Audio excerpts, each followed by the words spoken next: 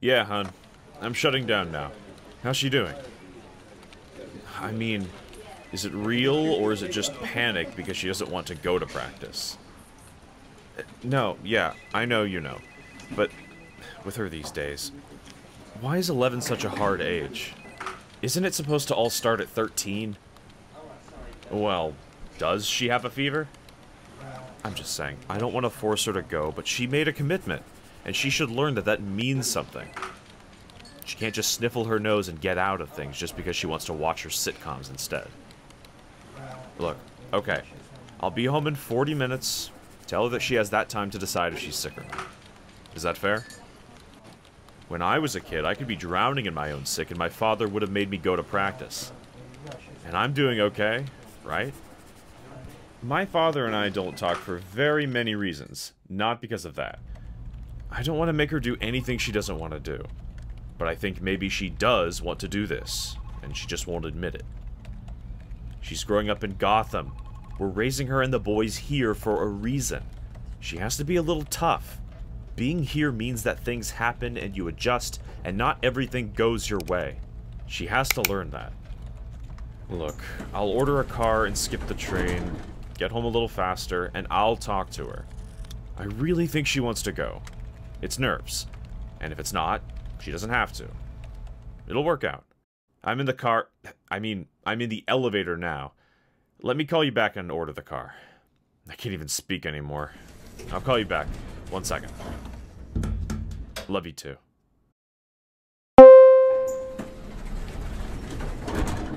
Oh, John, how's it going? Going home early for my daughter's practice. Soccer. Which she hates, but sometimes she loves. And she's actually really good at it when she's not just... yeah. This is your daughter, right? How old is she now? I still remember her at the picnic, jumping in the mud pile. Remember that? Everyone was dying. Super cute kid. Thanks, yeah. She's 11 now. That must have been... you know, that seemed impossible. When they're just trying to figure it out and jumping everywhere with no parachute, and all this new shit is even harder. I don't know, man. Well, good luck, I guess. I'm sure it'll all be good. Thanks, man. Have a good one.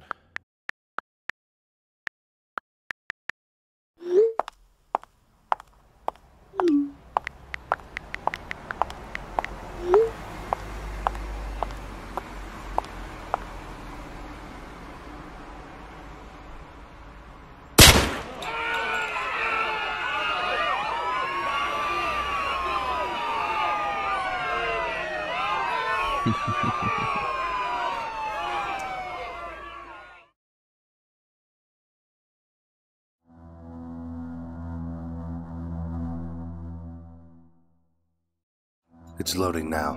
It'll be up. We've gotten it slowed down for this, frame by frame. Here we go. So this Monday, that's John Oates, our victim there. Just got off work, usually takes the train, but decides to tell a tar that day. Now watch on the left. And here's the Riddler. The gun's out by the time we catch him with the camera here. You see that right hand? Now in real time, this is just a few seconds.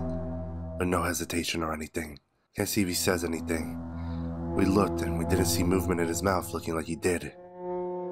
And there's the shot. People start to panic, running from the noise.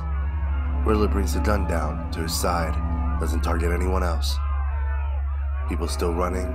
He drops the gun next to the body of Oates. It stays there until we get it. Very calm, no screaming or anything like that. Professional. Still not talking as far as we can tell. We got a patrol car now, coming his way. An officer half a block down, sprinting towards him, shouting. He hears that, no doubt. And he turns to the camera. And he smiles.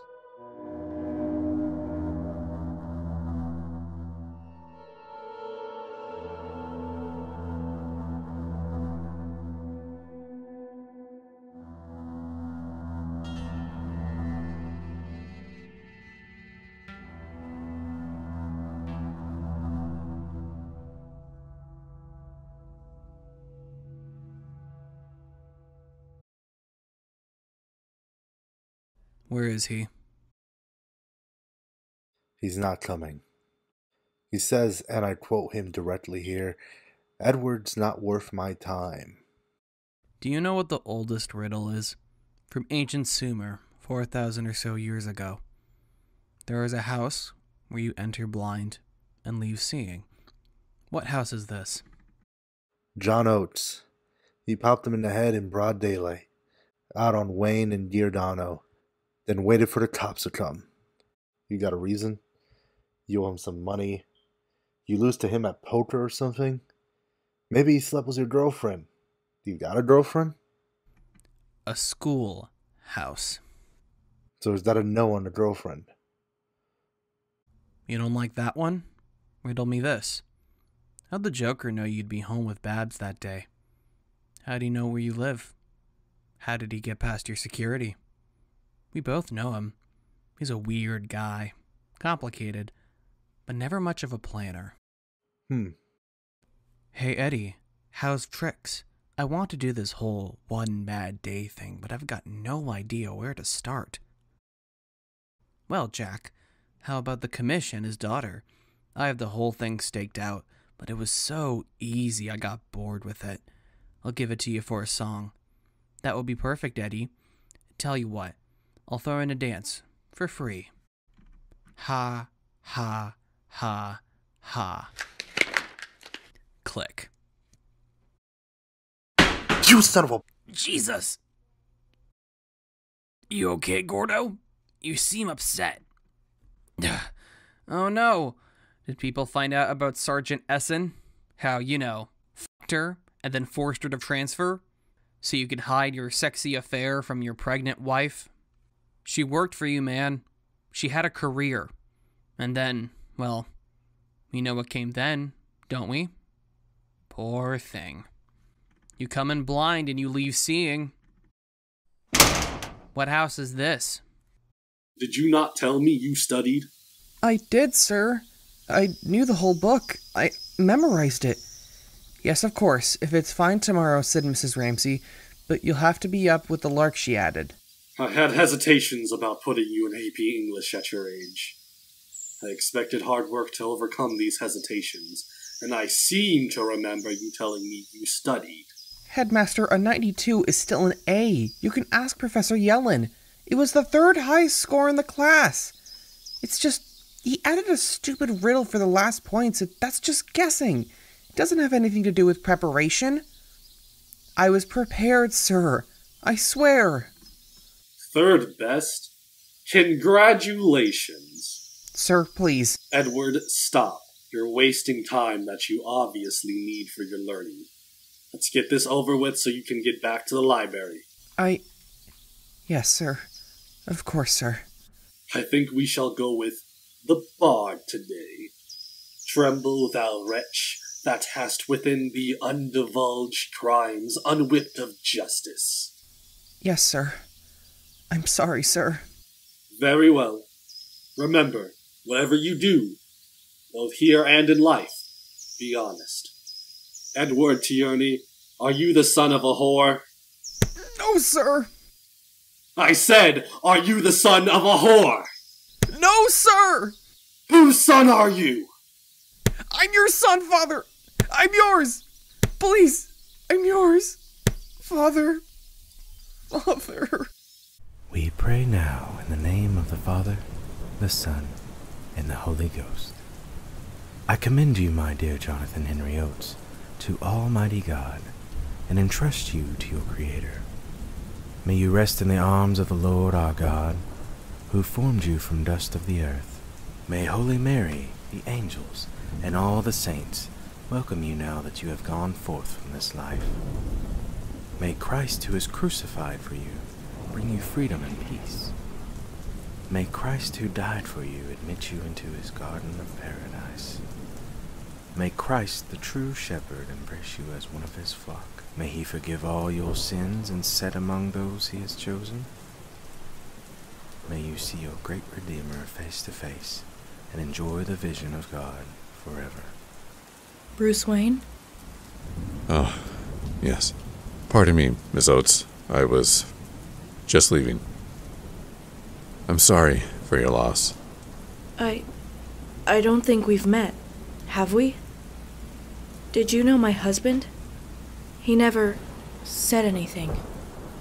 No. No, I read about it. In the paper. You're soaking wet. Come on, we can share. There's a party. Not a party, a reception thing. An after-funeral thing. You know. You could come, if you wanted. But you don't have to. The kids are there. John's parents took them. My parents are... They can't travel. They sent flowers. The kids are there. John's parents took them. My parents are... They can't travel. They sent flowers. I should be there. Everyone's expecting me. They got a tray from the deli, meats and pickles and cheeses, breads, so you can make sandwiches. It's nice. There's even mustard and all that. The kids are waiting for me. I should go have a sandwich. But he's under the dirt. My John. They buried him. I'm sorry. I should go. God. It's all right. Please, take your time.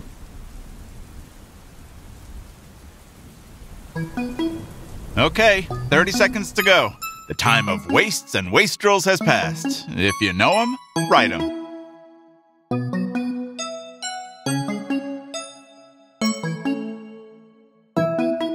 17 seconds. 13 seconds.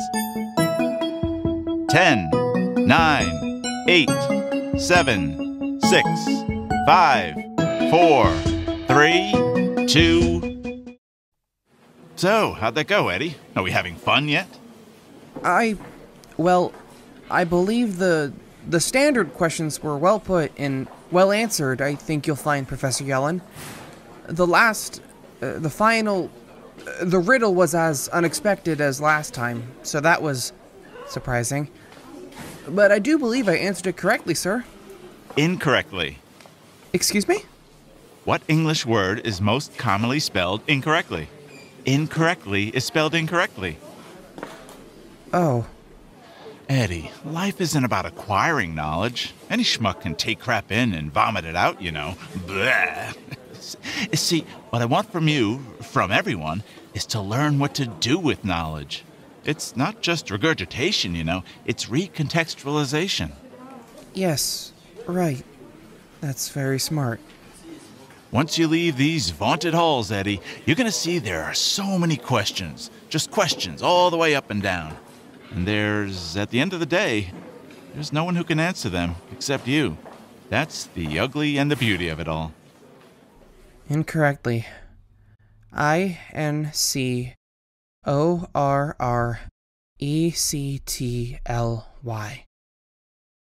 Riddle me this.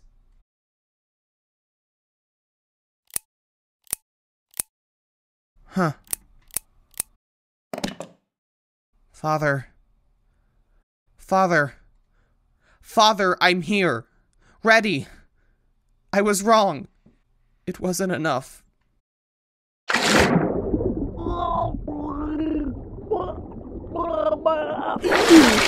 Okay, not again, I'll tell you whatever you want, man. I worked for him for like years.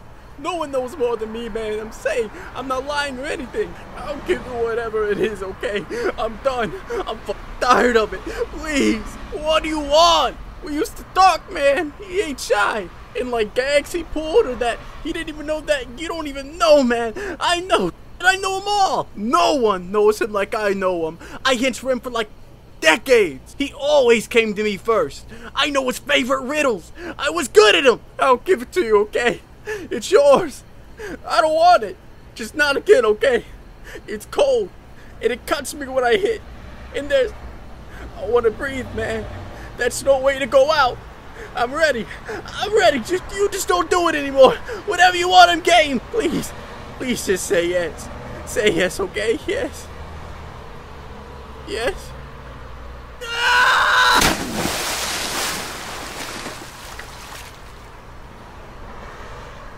No.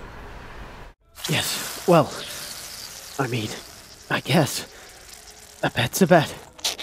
I just didn't think you could actually name every actress in the chorus of Gold Diggers of 1933. That was certainly impressive. Next time I'll think of something harder to ask you.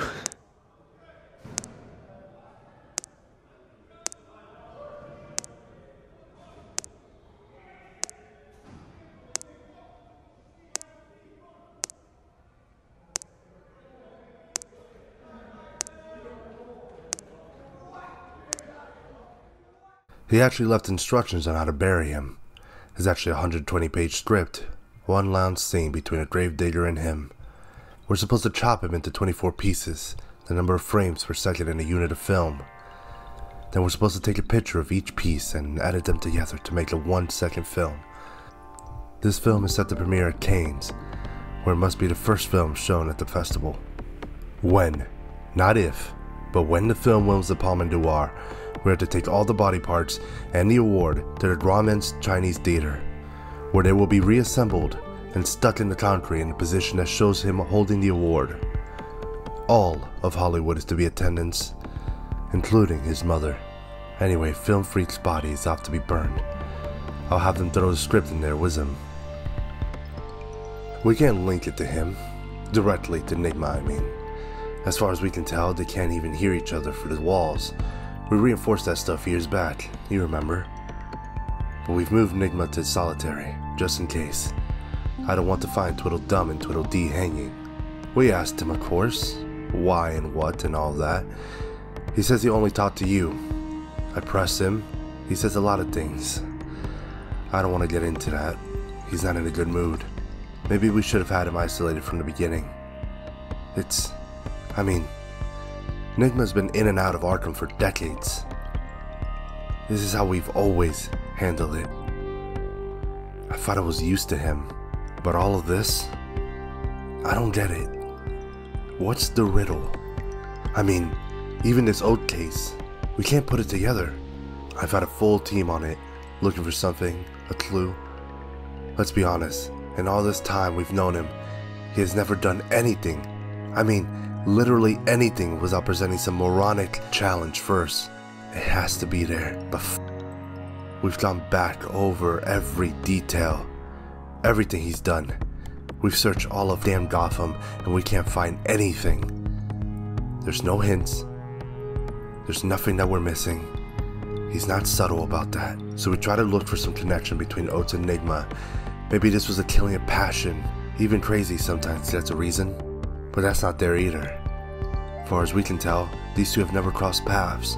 No one associated with either of them is associated with each other.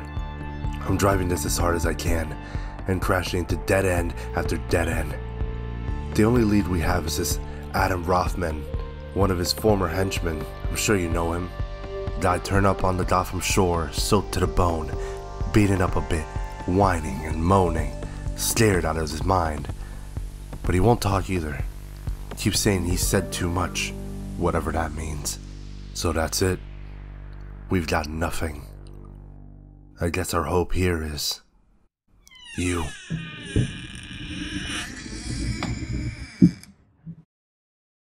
Please, come in. Hello, Professor Yellen. Hey, something I can help you with, Edward? Yes, I was preparing for the next exam, sir, and I would like to know if you were going to have another riddle on it that is worth points. I would like to know.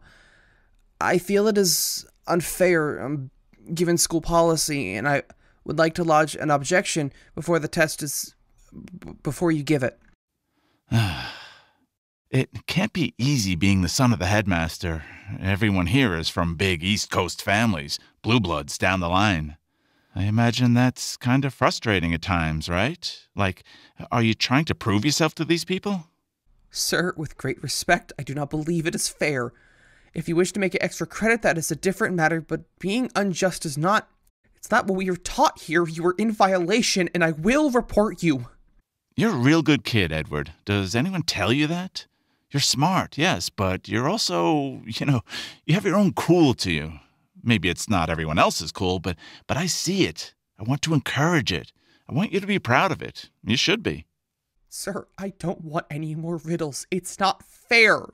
I love that you're doing this, man. You're Byron. You're rebelling. It's a natural and beautiful thing. And that's why the riddles are there. So you can face an obstacle, be frustrated by it, but then overcome it. It's okay not to know things. It's okay to have to struggle. That's what school is for. So when struggles hit you in life, you don't just crumble. Why do you hate me? I don't, man. Honestly, no one does. I swear. Listen, please. There's no hate in this. It's just learning how to find the answers. I'm sorry. I'm not doing anything right. I'm going to go. I'll do good. I'll get it right. Cool, man. Good to hear. No one's rooting for you more than I am. I have all the confidence in the world that you'll figure this out. My advice, nothing's worth this stress. Take a break for a second. Clear your brilliant head. Get a bite to eat. All right, Eddie. Early breakfast here. Hey, my daughter really liked that last one about what has a bottom at the top. She's been shouting it to her mother. Your legs, your legs!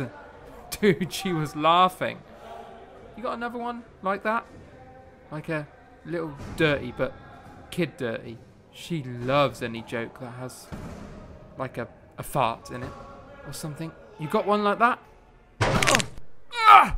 Ah! Stop! Ah! Help! Frank! I need help! Help! Ah! Maybe your daughter would like this one. Riddle me this. If two's company, please, please, and three's a crowd, what's 4 and 5? No. Do you have a guess? The answer is 9. 4 and 5 are 9. Tell her that. I think she'll like it. It's a neat one because you don't see it. It's a neat one because you don't see it coming until it blows you away. Dana Tierney, former headmaster at Anteater Academy. Get out. Your son recently killed a man. He always leaves a clue before he does. This time, he didn't. I'm trying to find out why. I talked to one of his people. A few days before the murder, he dismissed all of his usual subordinates. He told them he had to take some time for an elderly parent. On his school records, you are listed as his only guardian. Mr. Tierney, when was the last time you saw your son? Stop, you think I won't? Mr. Tierney, despite the rumors in the press, I am not omnipotent. I have an unfortunate weakness for mercy that has too often led to careless mistakes and lingering pain. However, the moment you fired that gun at me, I lost my taste for any mercy. So, as you pull that trigger, know that that weapon is aimed at you. That you are making a careless mistake. That your mistake will lead to lingering pain. You... My son is an idiot. He could read at a 1.5 years, knew Greek, Latin, and calculus by the time he was 5. By 12, he had another 12 languages, and was showing genius-level aptitude in every topic. From literature to genetics to music theory. To say he was a prodigy admits that others might occupy a category with him, and my son was unique. I dedicated my life to him, to ensuring that such potential would be nurtured, developed in a fitting way. Every day, every night, we worked, and where my limitations showed themselves, I hired tutors. I spent my life saving on an army of learned men and women to expose them to every corner of academia. Finally, I was able to get him admission to the beloved and demanding academy to which I had dedicated my life. Due to his excellence in academics, they could not deny him, despite the fact that his mother, she was not suitable to their standards. Regardless, though younger than most of his peers, he excelled. The only student in the history of the institution to earn perfect marks 7 semesters straight. The only one. Mine. Teacher after teacher came to me to boast about the boy's intelligence, his potential to become a great scholar, a great man. They had seen the best children the world has to offer, and Edward exceeded them all. There are Waynes and Holtz and Luthers. I have known them, taught them, studied them, but next to my boy, and still, he's an idiot. I have not spoken to Edward in 30 years, since the basketball court since he started with that Enigma nonsense. Enigma? Oh, how clever. I will not speak to him again in my lifetime. He might have. There was no limit to him, but he made a choice. I gave him a path to follow. I laid out the bricks, placed him on a good horse, showed him the way, and let him go. And he pulled up on the reins, turned the animal, and giggled, and trotted off to play. I did not wish to play with him. Why did he go? Why would anyone? It sure is a fun little riddle, isn't it? You should ask him. See if he can crack it. My son was blessed with a gift. Blessed! And he wasted on games. And such he has ruined his life. And mine! Is that enough to earn a little mercy? Where's his mother? Father! Edward, control your voice and your enthusiasm. This is an office, not a sporting stadium. Father, someone has... In the common room, there's a... Spit it out, boy. All this huffing and puffing is embarrassing. Clearly your physical education will be our next priority. There's a fire in the common room. Someone set off a firecracker in the curtain and... Edward, why didn't you just say that? You peanut-headed boy! You stay here. I don't need you fainting at the first sign of danger in front of the whole class. And do not touch anything. Nothing. You hear me? Yes, Father. And best of luck. All right, class. Talking time is done. Eyes on me. Everyone? Good. Thank you. You guys look awesome. Now, I want everyone to take a deep breath. In and out right now. And don't just breathe. Feel yourself breathe. Be conscious of the air flowing into you and out of you. Just focus on that movement in, then out. Good. You've listened. You've noted. You've studied. Your preparation is finished. All that is left is your wit and your will. Look down at your paper. Pick up your pen. Let the test begin. I'd wish you luck, which if you are here, you already have, but you may not need. So instead, I'll wish you success. Which, if you are here, you certainly do need, but may not yet have. What disappears when you say its name?